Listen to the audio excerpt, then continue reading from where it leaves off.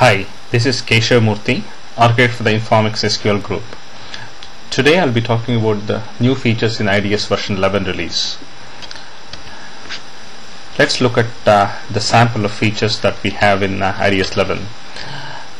We have improvements in the language, syntax and semantics. Our optimizer has improvements in terms of statistics, automatic statistics selection for the create index process, improvements in the explain file, and a new access method called index self join access method. We have improvement in the utility features. I'll be talking about the new types and indices we have in IDS, and also improvements to our stored procedure language and additional XML support to IDS as well. So let's get started with the new features in IDS 11. One thing to note before I get started is the details of each of these features are written in IBM Redbook for Informix Dynamic Server version 11. The Redbook is available for free at ibm.com/redbooks. So let's look at the three features in the SQL language. First thing we have done is to improve the support for subqueries in the from clause, enhancements to IDS distributed queries, and enhancements to IDS trigger feature.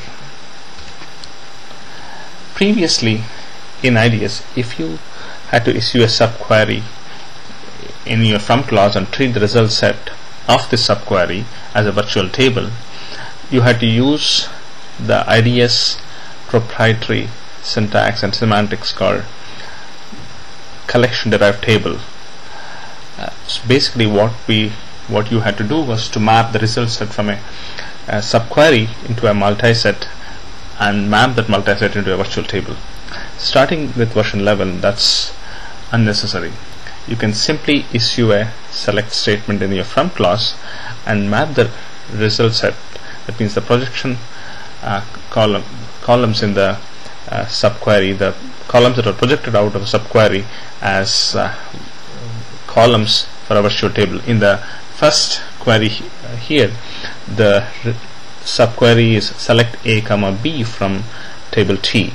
So the resulting columns A comma B are mapped into columns X comma Y in virtual table VT. So the rest of the examples in this page illustrate complex usage or more complicated usage of subqueries in the from clause in IDS. So once you map the result set into a virtual table, you can use them in a join clause, you can use them in subsequent subqueries just like any other table. So within the subquery itself, you can use pretty much any standard select statement, anything that conforms to select statements that are supported by Informix database server.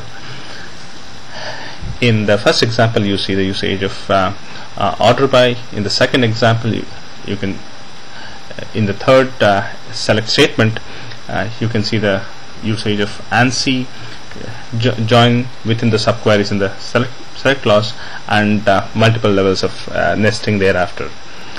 And the last example shows how you can invoke a stored procedure or a function and map the result of this function into a virtual table.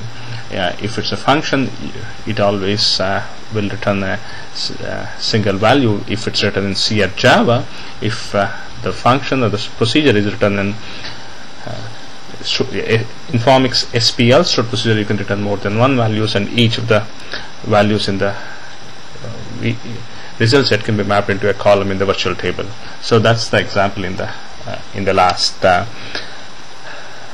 That's the last example in the slide.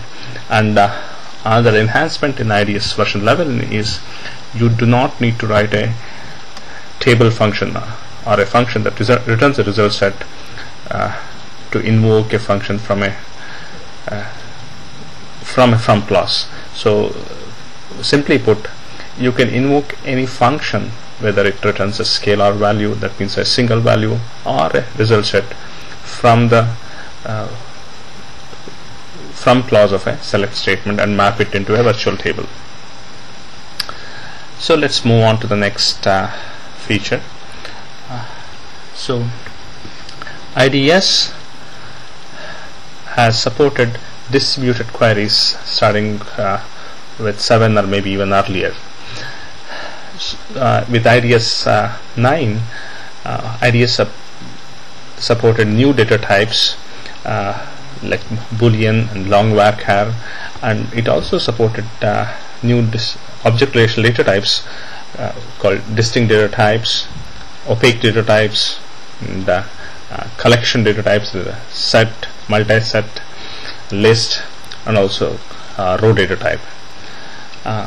In IDS 10, we enhanced the support for distributed queries so that if you have multiple databases on the same database, you can query data belonging to these new object relational types across the databases of the same instance. Implicit support was given for Boolean, lvarchar, and all the built-in data types, and if you had other data types like the opaque data types, you had to cast that into one of the supported data types like lvarchar. What we have done in IDS version 11 is you can invoke distributed queries in IDS instances across multiple Informix instances of version 11, even if you have columns of data type Boolean, lvarchar. Distincts of supported data types means distincts of the basic data types like decimal, float, integer, int8, so on and so forth, and also distincts of Boolean and lvarchar. In addition,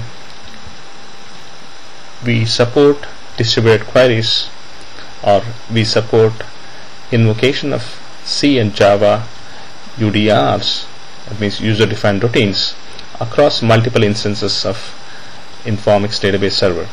So these are the enhancements to IDS. So this enables quite a bit of flexibility in terms of designing your schema and going across multiple instances to fetch the data that you already have within IDS.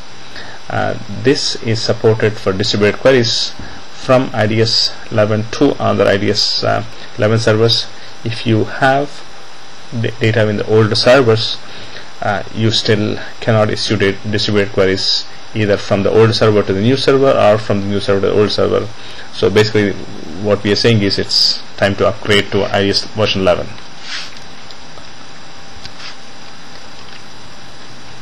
So here's an example of a distributed query that's using lvarchar column in its projection list and the Boolean column in its predicate list. So basically you can pretty much use lvarchar, Boolean, or any distinct data types or any of the basic data types in your distributed query starting from IDS 11.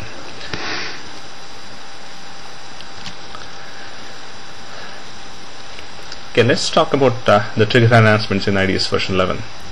Previous to IDS version 11, IDS supported a single insert trigger, a single delete trigger.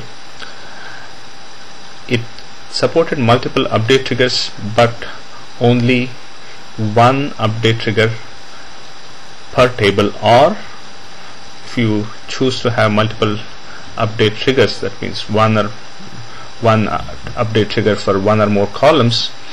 Once you created a update trigger for one update trigger for one columns, you couldn't create another update trigger for that column. So now with IDS version 11, you can create multiple update triggers on a single or combination thereof. Similar situation with select triggers. You can create multiple select triggers for